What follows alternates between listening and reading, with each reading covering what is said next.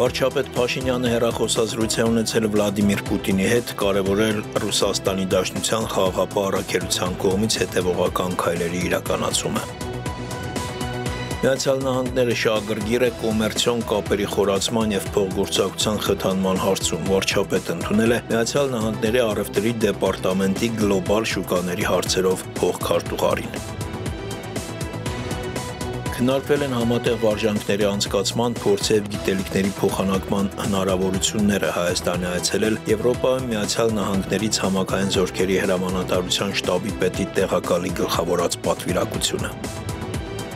Կարմիր խաչի միջնորդությամբ ծանր հիվանդություններ ունեցող 12 քաղաքացի Արցախից տեղափոխվել է Հայաստանի բժշկական կենտրոններ։ Անհապաղ բացել միջանցքը Կիպրոսի խորհրդարանը Ադրբեջանին դատապարտող բանաձև է ընդունել։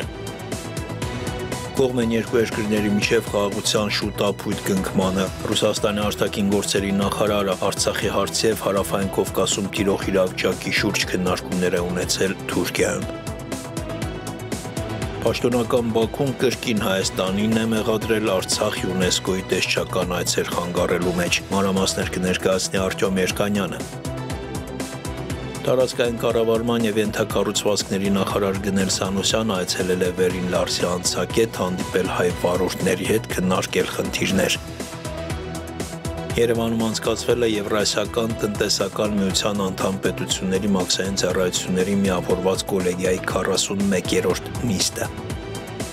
Մարդկության համար մայր հասկացությունը նվիրումի, ապահովության, բարության և անսահման սիրո գաղափարների ամբողջությունն է։ Նախագահի ուղերձը մայրության և գեղեցկության տոնի առթիվ։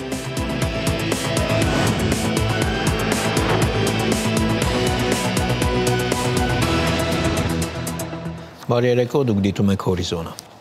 Վարչապետ Նիկոլ Փաշինյանը հեռախոսազրույց է ունեցել Վլադիմիր Պուտինի հետ։ Քննարկվել է Ադրբեջանի կողմից Լաչինի միջանցքի ապօրինի շրջափակման հետևանքով Լեռնային Ղարաբաղում շարունակվող ճգնաժամը։ Վարչապետը կարևորել է ռուսական խաղաղապահ առաքելության կողմից հետևողական քայլերի իրականացումը։ Քննարկվել են նաև Հայաստանի, Ռուսաստանի և Ադրբեջանի առաջնորդների բոլոր եռակողմ հայտարարությունների իրականացմանը, այդ թվում տարածաշրջանային տրանսպորտային ենթակառուցվածքների ապաշրջափակմանը վերաբերող հարցեր։ Մտքեր են փոխանակվել նաև հայ-ռուսական հարաբերությունների և դրանցում տեղի ունեցող այլ զարգացումների շուրջ։ Նիկոլ Փաշինյանը նաև ընդունել է Միացյալ Նահանգների առևտրի դեպարտամենտի գլոբալ շուկաների հարցերով փոխքարտուղարի գլխավորած պատվիրակությանը։ Վարչապետը ընդգծել է հայ-ամերիկյան ռազմավարական երկխոսության օրակարգի շուրջ ակտիվ երկխոսության և համատեղ ծրագրերի ընդլայնման կարևորությունը, նշել, որ երկկողմ հարաբերությունները կրում են դինամիկ զարգացման բնույթ։ Փոխքարտուղարը արդյունավետ է գնահատել Երևանում անցկացված հայ-ամերիկյան ռազմավարական երկխոսության նիստը և նշել Միացյալ Նահանգների շահագրգռվածությունը երկու երկրների միջև կոմերցիոն կապերի խորացման և տարբեր ոլորտներում փոխգործակցության խթանման հարցում։ Անվտանգության խորհրդի քարտուղարը ևս ընդունել է ամերիկյան պատվիրակությանը, քննարկվել են երկկողմ ներդրումների գործարար միջավայրի բարելավման, բարձր տեխնոլոգիաների և էներգետիկայի ոլորտներում առկա համագործակցության հեռանկարները։ Հայաստան-Միացյալ Նահանգներ ռազմավարական երկխոսության շրջանակներում արտաքին գործերի նախարարի տեղակալ Պարուհ Հովհաննիսյանի և ամերիկյան պատվիրակության ղեկավարի համանախագահությամբ տեղի է ունեցել տնտեսության և էներգետիկայի հարցերով աշխատանքային խմբի հանդիպումը։ Անդրադարձ է կատարվել առևտրի, ներդրումների, էներգետիկայի և բարձր տեխնոլոգիաների ոլորտներում համագործակցության խորացման հնարավորություններին, գործարար միջավայրի բարելավմանը, համատեղ ծրագրերի իրականացմանը։ Հայաստանը այցելել Եվրոպայում Միացյալ Նահանգներից համակային զորքերի հրամանատարության շտաբի պետի տեղակալ վարժանքների և պատրաստության գծով վարչության պետ բրիգադի գեներալ Պատրիկ Էլիսի գլխավորած պատվիրակությունը։ Հայաստանի պաշտպանության նախարարության ներկայացուցիչների հետ բրիգադի գեներալը քննարկել է անձնակազմի պատրաստության, համատեղ վարժանքների անցկացման, փորձի և գիտելիքների փոխանակման հնարավորությունները։ Եվրոպայում Միացյալ Նահանգներից համակային զորքերի հրամանատարության պատվիրակությունը այցելել է ուսումնական զորամասեր Պաշտպանության նախարարության խաղաղապահ բրիգադի ԶԱՌ ուսումնական կենտրոն։ Պաշտպանության նախարարությունից հայտնել են, որ Ադրբեջանի պաշտպանության նախարարության տարածած հաղորդագրությունը այն մասին, թե իբր Հայաստանի զինված ուժերի ստորաբաժանումները այսօր ժամը 13:20-ից 13:45-ի սահմաններում կրակ են բացել հայ-ադրբեջանական սահմանագոտու հարավարևելյան հատվածում տեղակայված ադրբեջանական դիրքերի ուղղությամբ հերթական ապատեղեկատվությունն է։ Կարմիր խաչի միջնորդությամբ ծանր հիվանդություններ ունեցող 12 քաղաքացի այսօր Արցախից տեղափոխվել է Հայաստանի մասնագիտացված բժշկական կենտրոններ 9 բուժված մարդ ուղեկցողների հետ վերադարձել է Արցախ։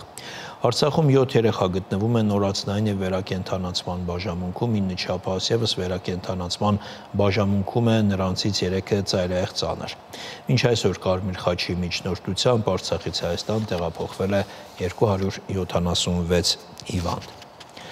Կիպրոսի խորհրդարանը Ադրբեջանին դատապարտող բանաձև ընդունել, այդ մասին հայտնել է Հայդատի Կիպրոսի հանձնախումբը։ Բանաձևում նկատի է առնվել Լաչինի միջանցքի փակումը եւ Հայաստանի նկատմամբ ադրբեջանական շարունակական սադրանքները։ Բանաձևը քննարկվել է ապրիլի 6-ին խորհրդարանի լիագումար նիստում եւ ընդունվել միաձայն։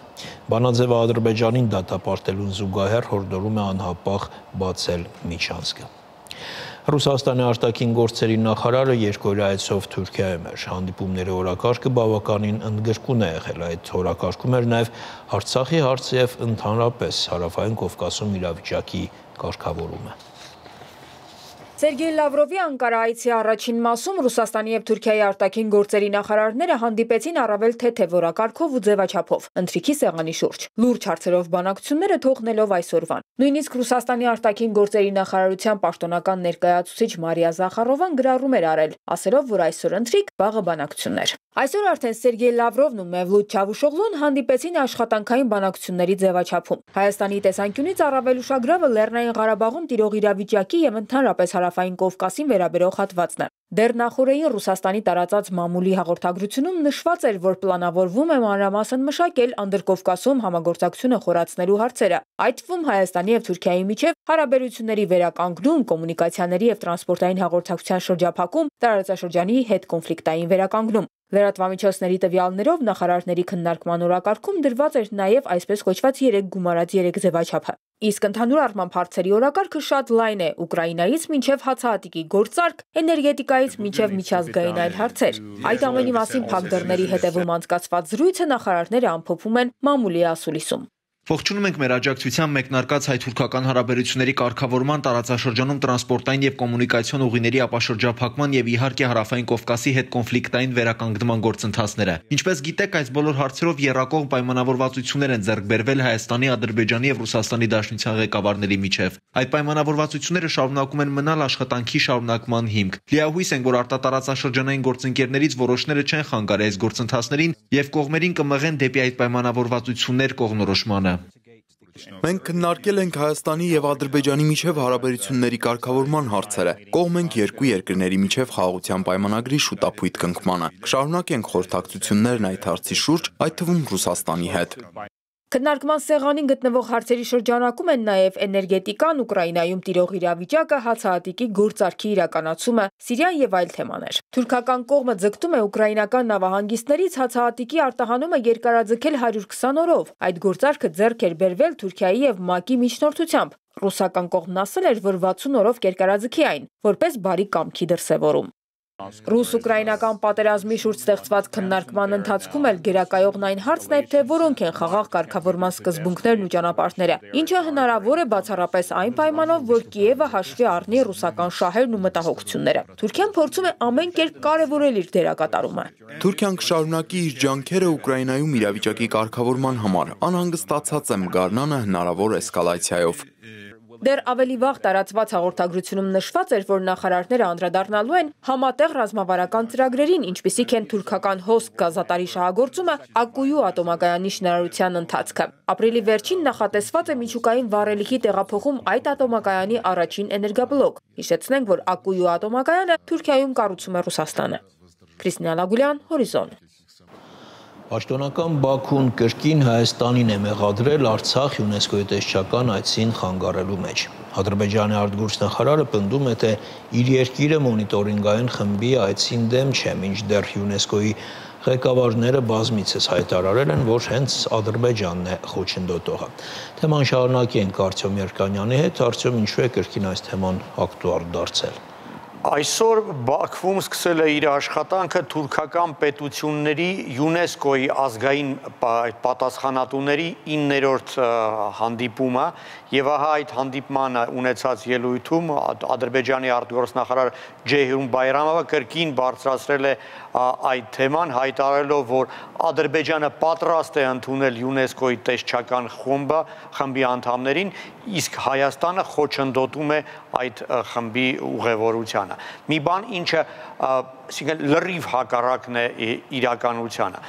Արդեն 2 տարի է, ինչ ՅՈՒՆԵՍԿՕ-ի քարտուղարությունը պահանջում է եւ փորձում է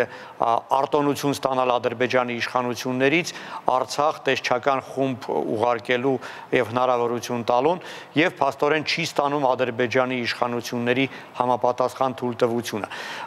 Տեղեկություն կար, որ դեռևս 2021-ի դեկտեմբերի 21-ին պետք է կայանար այդ տեսչական այցը, սակայն ադրբեջանական կողմը հայտարարել էր, որ քանի որ լեռներում ձյուն է, ավելի լավ է գարնանը այդ այցը կազմակերպել։ Գարունը եկավ, 2 գարուն փոխարինեցին իրար, այսինքն այդ այցը այդպես էլ չկայացավ։ Պարզվում է, որ Ադրբեջանը նախապայմաններ է դրել, մասնավորապես պահանջում է այդպիսի ձևաչափ այդ այցելության, որը անընդունելի է ՅՈՒՆԵՍԿՕ-ի ղեկավարության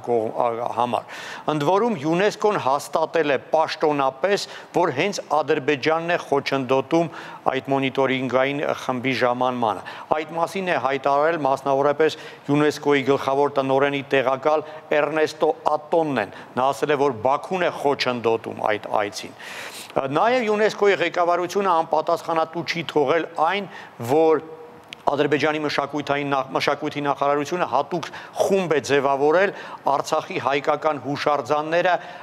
աֆղանացնելու նպատակով։ Դրան նույնպես արձագանք եղավ։ Եվ դրան հետևեց Ադրբեջանի արտգործնախարարության հայտարարությունն այն մասին, որ ՅՈՒՆԵՍԿՕ-ի քարտուղարության քայլերը չեն համապատասխանում Ադրբեջանի եւ ՅՈՒՆԵՍԿՕ-ի միջև բարեկամական հարաբերությունների ոգուն։ Իսկ Ադրբեջանի մշակույթի նախարար Անար Քերիմովը հայտարարել էր, որ Բաքվում հիասթափված են ՅՈՒՆԵՍԿՕ-ի ղեկավարության որոշ քայլերի կապակցությամբ։ Դրանից հետո ադրբեջանական մամուլը սկսեց զանգվածային արշավ ՅՈՒՆԵՍԿՕ-ի գլխավոր քարտուղար Օդրի Օզուլեի դեմ, որին մեղադրում էին, թե իբր նա Բաքվի իշխանությունների հետ փորձում է խոսել վերջնագիրների լեզվով։ Արտյոմ, ՅՈՒՆԵՍԿՕ-ի հետ այսքան հակասություններից հետո ինչու են Բաքվում վստահ, որ ՅՈՒՆԵՍԿՕ-ն իրենց թելադրանքով է գործելու։ Բանն այն է, որ Ադրբեջանը ժամանակին ահռելի գումարներ է ծախսել ՅՈՒՆԵՍԿՕ-ին վերահսկողության տակ առնելու նպատակով, համենայն դեպս այդպիսի հույսեր փայփայելով։ Մի շարք շատ թանկ նախագծեր է ֆինանսավորել, որը ՅՈՒՆԵՍԿՕ-ն իրականացրել է Արևմտյան Եվրոպայում, այլ տարածաշրջաններում։ Եվ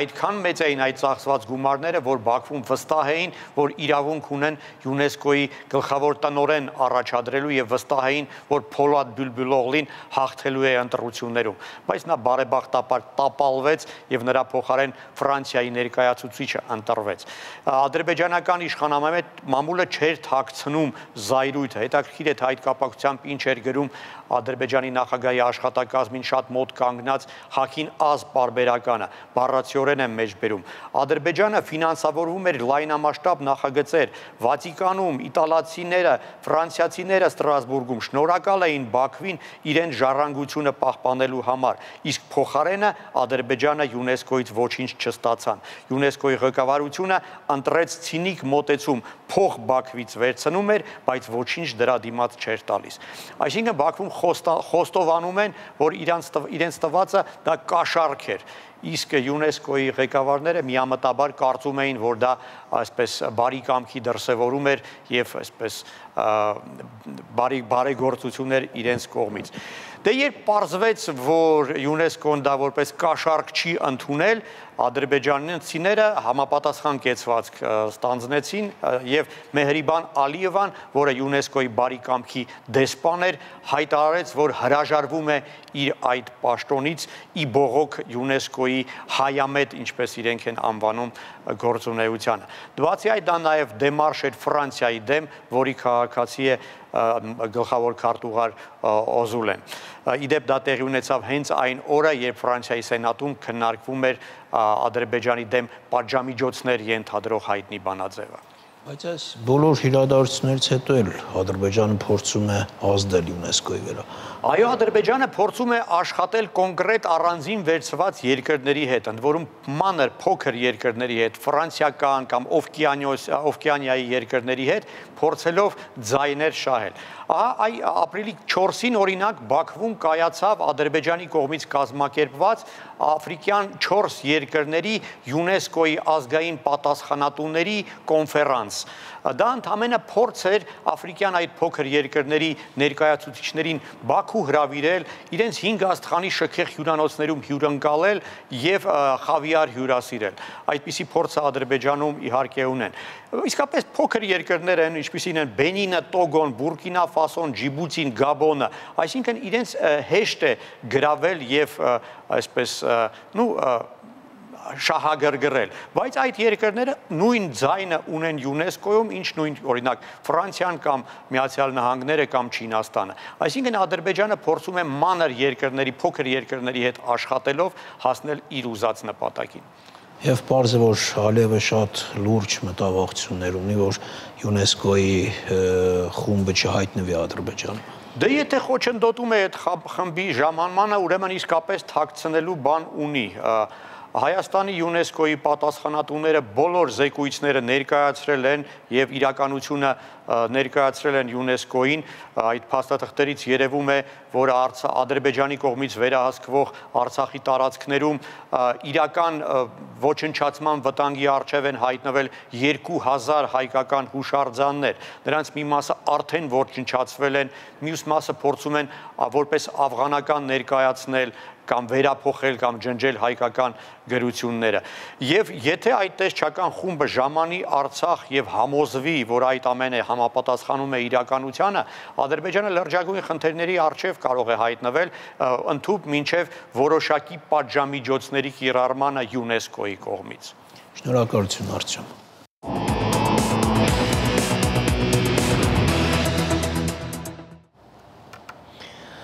Գեղարքունիքի մարզում հաշվառված նպաստառու ընտանիքներից 357-ում կան հաշմանդամություն ունեցող երեխաներ։ Ապրիլի 7-ին Մայրության և գեղեցկության տոնի առթիվ հերթական բարեգործական ծրագիրը իրականացվել է Գեղարքունիքում։ Հաշմանդամություն ունեցող բոլոր երեխաների մայրերին միանվագ տրամադրվել է 300,000 դրամ։ Ծրագրի ընդհանուր բյուջեն կազմել է 107 միլիոն դրամ։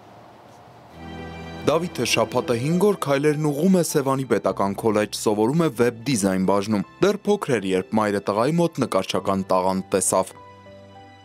Ամեն ինչին մասնակցել եմ, ինքը նույնիսկ սպորտով զբաղվել եմ, շամարտ եմ տարել, փորձել եմ բոլոր բնագավառներում ինքը լինի, որպես լիարժեք մարդ իրեն զգա։ Ծնվել էր ցածր քաշով եւ շատ թույլ։ Ախոնդրոպլազիա ախտորոշումը տարիներ առաջ ընտանիքի համար շոկային էր, բայց համատեղ ուժերով ամեն ինչ հաղթահարեցին։ Փոքր տարիքում դες շատ էի հայցնում, ես դες չէի հասկանում, դες նեղվում էի, բայց հիմա հասկանում եմ եւ չեմ նեղվում։ 2020 թվականի հոկտեմբերի 14-ը Նարեկն ու ընտանիքի անդամները լավ են հիշում։ 44-օրյա պատերազմի թեժ օրերն էին։ Վաղ առավոտյան գնացել էին Վարդենիսում գտնվող կարտոֆիլի ցանկատարածություն բերքը հավաքելու, երբ հայտնվեցին ադրբեջանական անօթաչու թռչող սարքերի նշանառության տակ։ Ոնց որ նորից վերապրեմ։ Ամեն անգամ հիշելուց նորից վերապրում եմ։ Դեպքի մասին հիշեցնում են մինչև հիմա դաշտում լցված անօթաչու թռչող սարքերի կտորները։ 2 տարի է անցել, Նարեկի վերքերը լավացել են, սակայն առողջությունն ամբողջությամբ վերականգնված չէ։ Բեկորը դեռ մարմնի ներսում է։ Թեկունքից սաղվել, այդտեղից մտել է, եկել այս մատների արանքնային, հա։ Ավետն ու Ավիկն են, 2 եղբայր, 2 տարվա տարիքային տարբերությամբ ունեն նույն հիվանդությունը։ Մկանային թուլություն, երեխաներին բժիշկները հենց այս ախտորոշումն են տվել։ Ես ուզում եմ աստված պապիկից, որ շուտ քելամ, որ դասարանցիքների հետ խաղում։ Այս ընտանիքում բոլորը նույն երազանքն ունեն, ուզում են, որ երեխաները քայլեն։ 2-ից 3 քայլ, սա առավելագույն տարածությունն է, որ տղաներն ի վիճակի են անցնել սեփական ուժերով։ Անընդհատ իրանք մեկ իմ վրա, տատի վրա հույսը դրած են։ Ես կամ տատին պետք իրանց մոտ լինենք։ Գեղարքունիքի մարզում հաշվառված է 357 նպաստառու ընտանիք, որոնք ունեն մինչև 18 տարեկան հաշմանդամություն ունեցող երեխա։ Բարերար Միքայել Վարդանյանն այցելել է Սևան քաղաքում բնակվող Դավթյաններին, ապրիլի 7-ի առթիվ ընտանիքի մորը շնորհավորելու համար։ Ավագ որդու Արարատի մոտ ախտորոշված է մուկ։ Ընտանիքի հայրը բարերարին է ներկայացնում այն բարդ ճանապարհը, որն անցել են բոլորով միասին, Արարատին ոտքի կանգնեցնելու համար։ 7 վիրահատություն են արդեն արել, սպասում են եւս մեկին։ Մենակ այն որ լավատես է ինքը որ պետք է կազդորվի, այդ ամեն բոլորիս էլ հույս է տալի, որ ինքը կանգնելու է մի օր ոտքի։ Արարատը ունի երազանք, ուզում է ծրագրավորող դառնալ, վստահ է մեծ երազանքին տանող ճանապարհն անցնելու է ինքնուրույն, առանց քայլակի։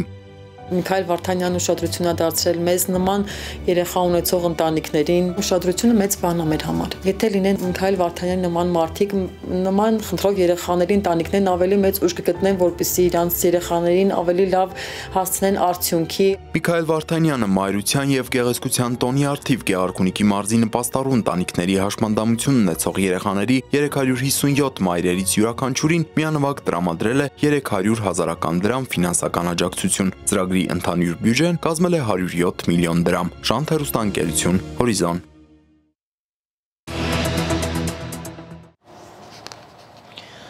Ավարտվեց Հորիզոնի այս թողարկումը։ Կլինի կարճ դադար, հետո կվերադառնանք նոր լուրերով։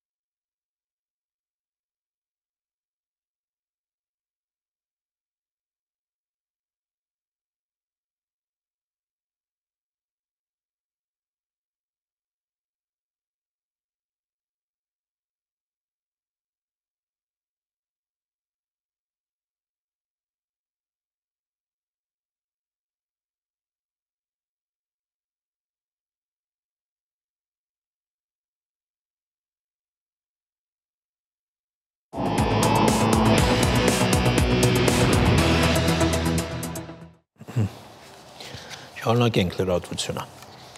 Տարածքային կառավարման եւ ենթակառուցվածքների նախարար Գնել Սանոսյանը այցելել է Վերին Լարսի անցակետ ծանոթացել մաքսային գործընթացների իրականացման, անցակետի հնարավորություններին, դրանց ընդլայնման նպատակով իրականացվող աշխատանքներին։ Սանոսյանը հանդիպել է նաեւ հայ վարորդների հետ քննարկել խնդիրներ։ Նշվել է, որ Կազբեկի թունելի կառուցումը կնպաստի երթևեկության բարելավման եւ բեռնափոխադրումների իրականացմանը։ Իսկ անցակետի թողունակության ավելացումը կնպաստի մաքսային գործառնությունների արդյունավետ եւ արագ իրականացմանը։ Երևանում անցկացվել է Եվրասիական տնտեսական միության անդամ պետությունների մաքսային ծառայությունների միավորված կոլեգիայի նիստը, որին մասնակցել են Հայաստանի, Ռուսաստանի, Բելարուսի, Ղազախստանի, Қырғызստանի մաքսային ծառայությունների պատվիրակությունները, Եվրասիական տնտեսական հանձնաժողովի պատվիրակությունը։ Նիստի ընթացքում ստորագրվել է 22 որոշում։ Վստահ եմ, որ այս նիստը եւս մեկ քայլ է ուղղված ԵԱՏՄ անդամ պետությունների մաքսային ծառայությունների միջև համագործակցության խորացմանը եւ արդյունավետության բարձրացմանը։ Միայն մեր մաքսային ծառայությունների համատեղ ջանքերի շնորհիվ կկարողանանք հասնել ազգային տնտեսությունների մրցունակության բարձրացմանը եւ կայուն զարգացման պայմանների ստեղծմանը, ի նպաստ անդամ պետությունների բնակչության կենսամակարդակի բարելավմանը։ Եվրասիական տնտեսական միության անդամ երկրների մաքսային ծառայությունների միջև ձևավորված փոխըմբռնման եւ համագործակցության բարձր մակարդակը հնարավորություն է տալիս արագ արձագանքել եւ փոխընդունելի ու արդյունավետ լուծումներ գտնել ցակած խնդիրների դեպքում։ Համոզված եմ, որ այսօրվա քննարկման ընթացքում մենք կկարողանանք համատեղ լուծումներ գտնել այնպիսի հարցերի շուրջ, որոնք կդյուրացնեն մեր երկրների փոխգործակցությունը, ինչպես նաև կնպաստեն արտաքին տնտեսական գործունեության մեր մասնակիցների համար մաքսային ընթացակարգերի պարզեցմանը։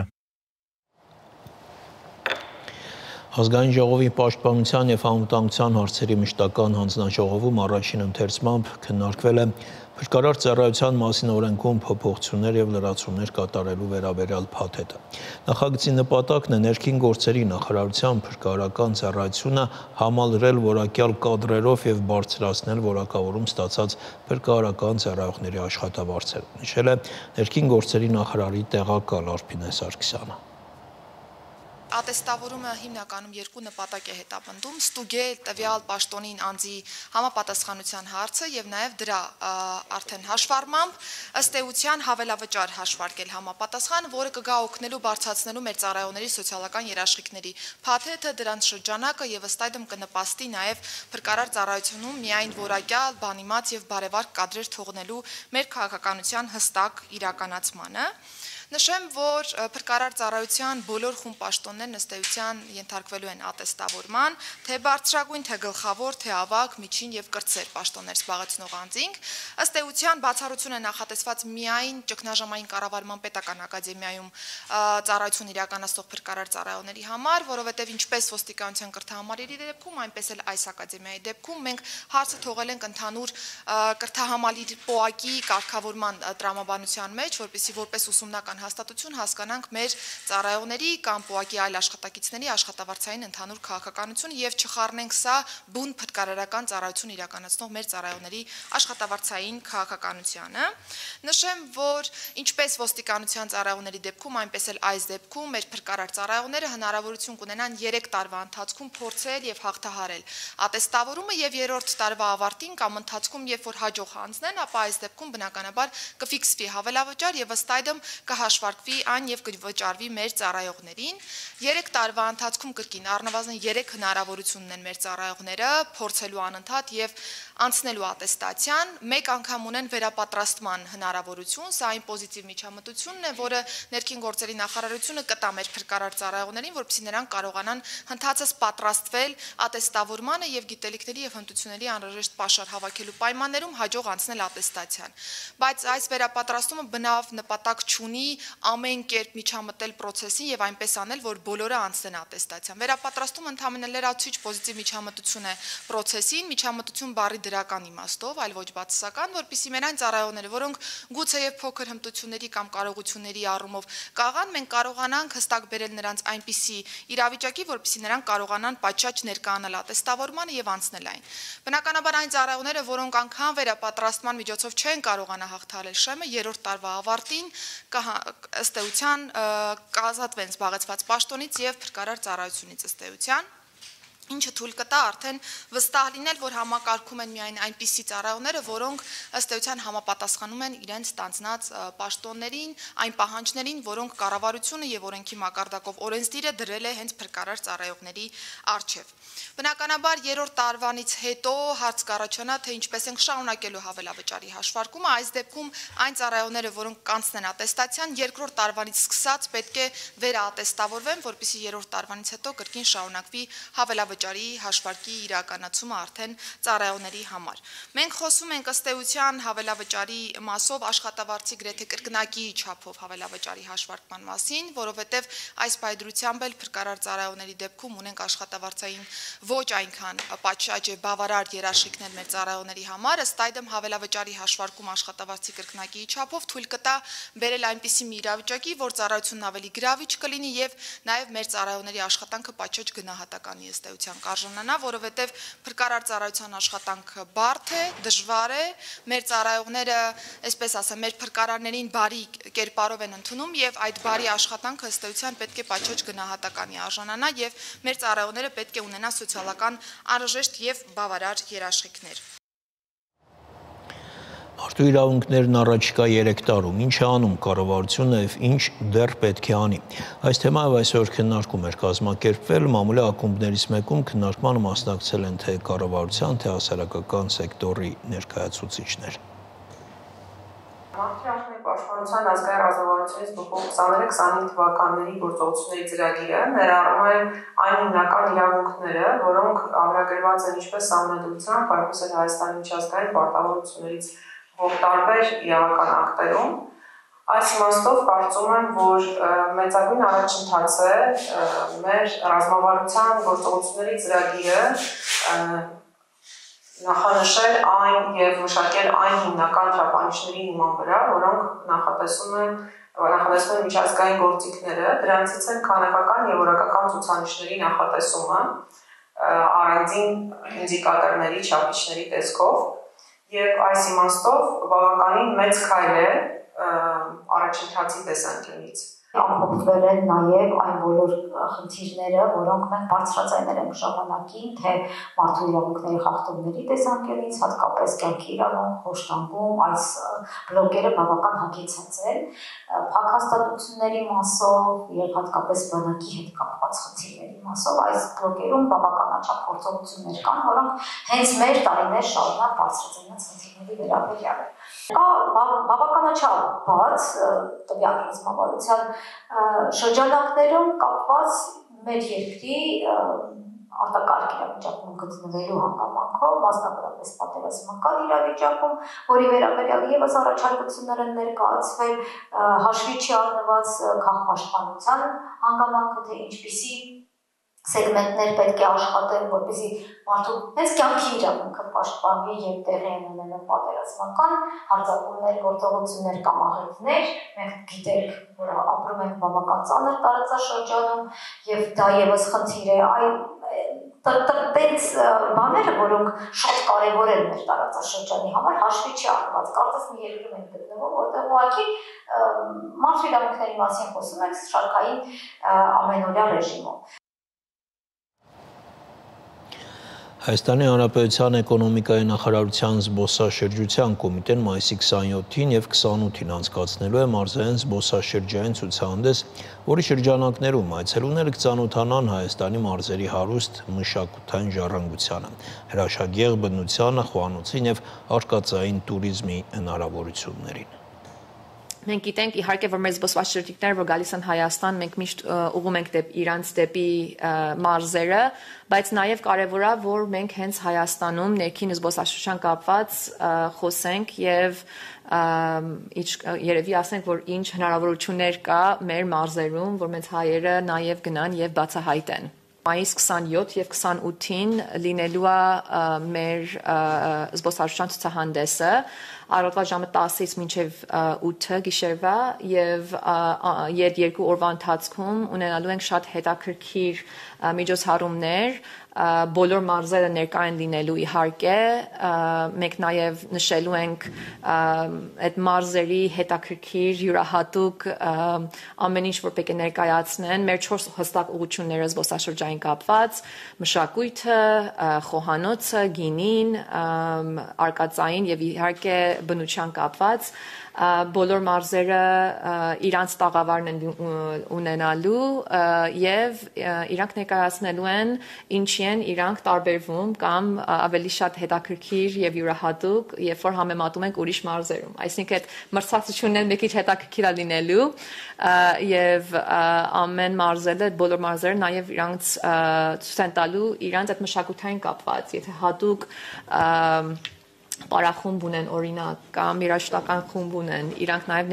ներկայացնելու են ինչ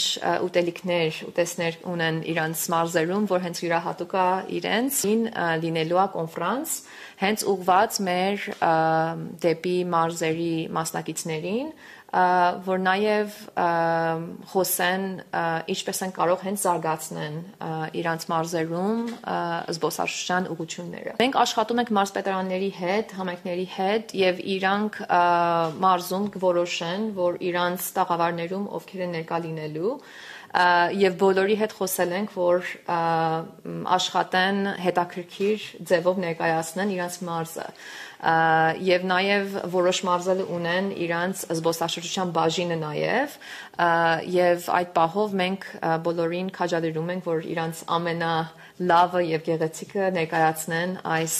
ցուցահանդեսի ընթացքում։ Նաեւ Երևանի քաղաքապետարանն է լինելու մեր ցուցահանդեսի ընթացքում, որ վստահ ենք, որ ամբողջովին կարող ենք մեր բոլորի հարցերը պատասխանենք։ Նաև նշեմ, նախապես մեր հյուրերը կարող են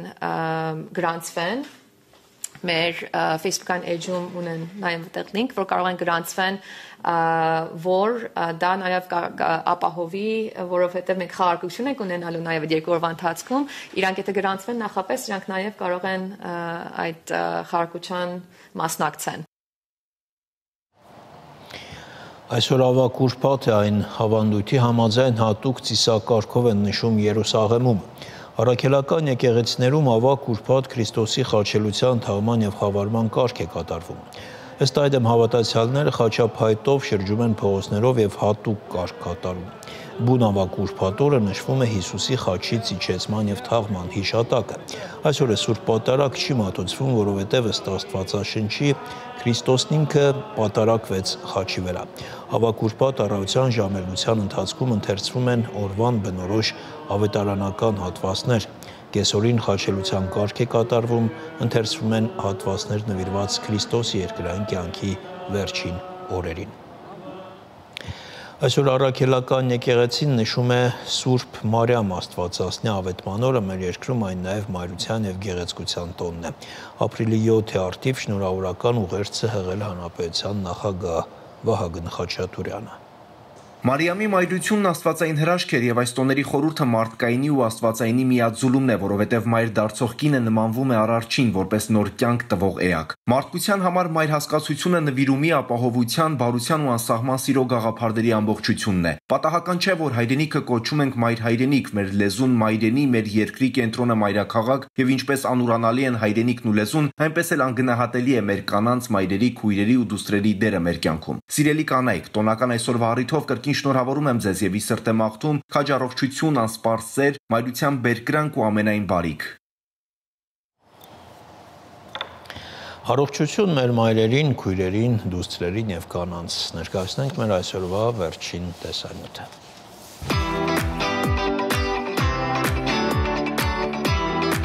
Հայաստանում ամենաբեզ դեղատնային ցանցը Alpha Farm-ը շարունակում է ընդլայնվել, ավելի քան 170 մասնաճյուղ ունեցող դեղատնային ցանցին եւս մեկն է ավելանում, եւս մեկ դեղատուն, նոր, ընդարձակ եւ ժամանակակից լուծումներով, նոր նորքի 3-րդ զանգվածում, Գայի պողոտա 16 հասցեում։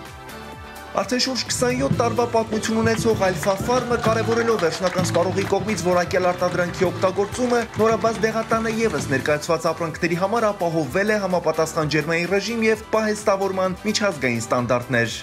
Այս դեղատունը ստանդարտ դեղատուն չէ, այլ մեր որդեգրած նոր քաղաքականության, նոր դեղատան կոնցեպտի եւս մեկ օրինակ է, որտեղ հաճախորդները կարող են ձեռք բերել ոչ միայն դեղամիջոցներ, այլև խնամքի պարագաներ, բուժիչ կոսմետիկա, մանկական սնունդ, որը մեկ քայլ ավելին է, քան ստանդարտ ընդունված կլասիկ դեղատնային կոնցեպտը։ Նոր հասցեում եւս դուք կգտնեք մի շարք հայտնի եւ համաշխարհային բրենդների արտադրանքներ, քանի որ Alpha Farm-ը հանդիսանում է այդ բրենդների պաշտոնական եւ էքսկլյուզիվ ներկայացուցիչը շուկայում։ Խոսելով նոր կոնցեպտի մասին, պետք է նշենք, որ Alpha Farm-ը աշխարհահռչակ բուժիչ կոսմետիկ միջոցների էքսկլյուզիվ ներկայացուցիչն է Հայաստանում, այնպիսի բրենդերի, ինչպիսիք են Aven, Zucre, La Roche-Posay, Vichy, Bioderma, Mustela եւ այս դեղատանը ներկայացված են վերը նշված բոլոր բրենդերը։ Մեկ շաբաթ շարունակ այստեղ գործելու են հավելյալ զեղչեր, բացի գործող զեղչերից լինելու են հատուկ առաջարկներ եւ անակնկալներ յուրաքանչյուր գնման ժամանակ։ Սիրով հրավիրում եմ նոր նորքի բնակիչներին օգտվելու մեր նորաբաց դեղատան ծառայություններից։ Բոլոր ծառայությունները նոր հասցեում եւս կմատուցվեն տասնյակ տարիների փորձ ու վստահություն ունեցող դեղատան կարգախոսին հավատարիմ Alpha Farm, միշտ հոգատար։ Իսկ եթե չեք կարողանում դեղատուն այցելել, հոգ չէ, Alpha Farm դեղատնային ցանցը ներկայացնում է նաեւ Հայաստանում առաջին on-line դեղատունը 7 օր 24 ժամ գործող առաքման ծառայությամբ եւ խորհրդատվությամբ։ Շանթ հեռուստաընկերություն, Հորիզոն։ Հորիզոնում այսօր այսքանը, բարի գիշեր։